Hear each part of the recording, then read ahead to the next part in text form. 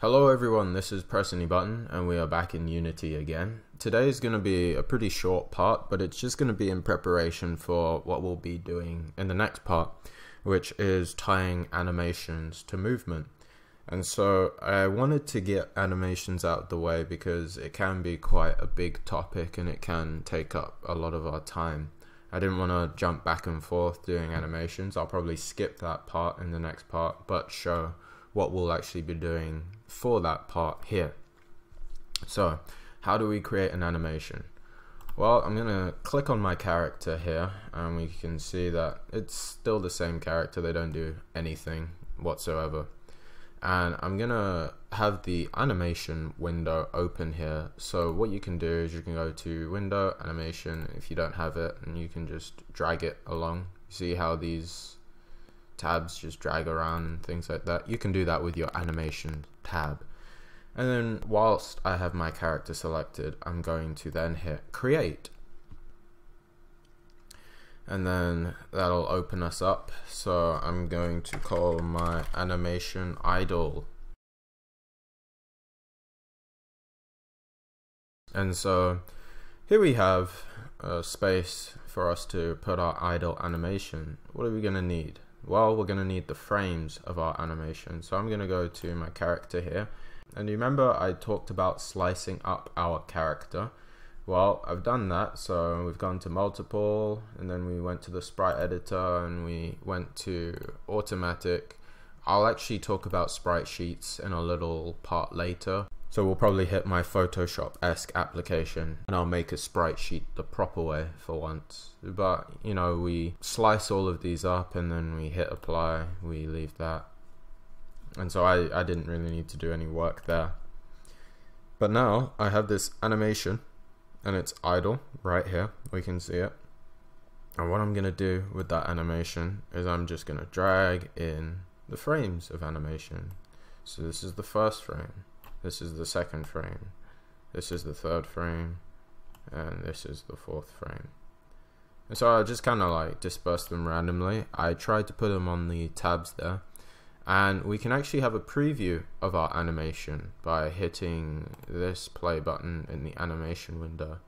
Now I'm gonna switch the sample size down a little bit because I've heard it has been recommended to have 24 as your sample size.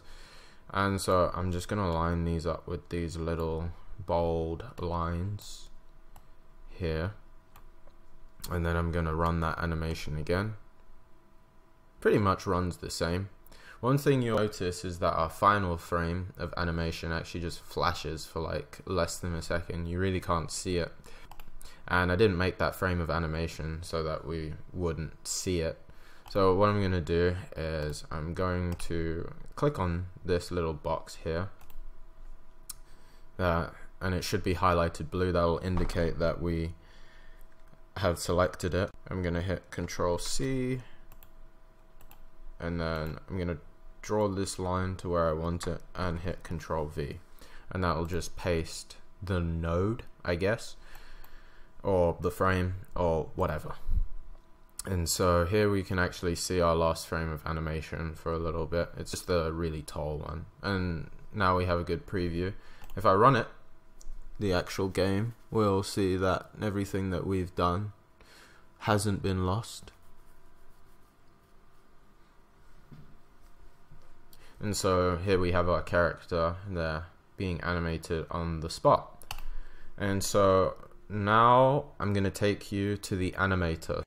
The animator isn't something that we worked with too much last time, so to open it up, what you can do is go to window and then animator, but I already have mine open. So your animator should look a little like this. So right here it has my idle animation set as the default animation, so upon entry our idle animation is going to play, and that's exactly what we saw. And we can do this with a ton of different animations. We can actually set what's called parameters for our animation, and you can see I've gone ahead and put in some parameters that we'll actually talk about in the next part. But things like speed, you know, floats integers, bools, triggers, all of these things we can set as parameters, and we can also set the conditions for our transitions.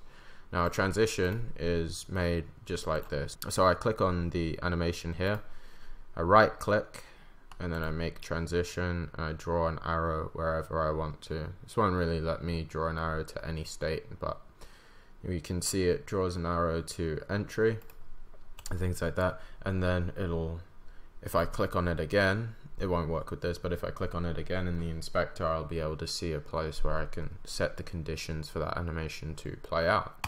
And this is because we're going to have multiple animations running for our player. So I'm going to show you how easy it is to actually make an animation.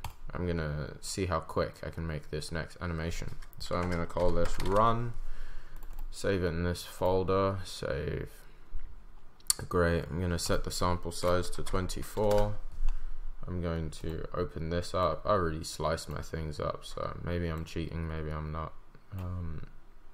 Just drag these over here.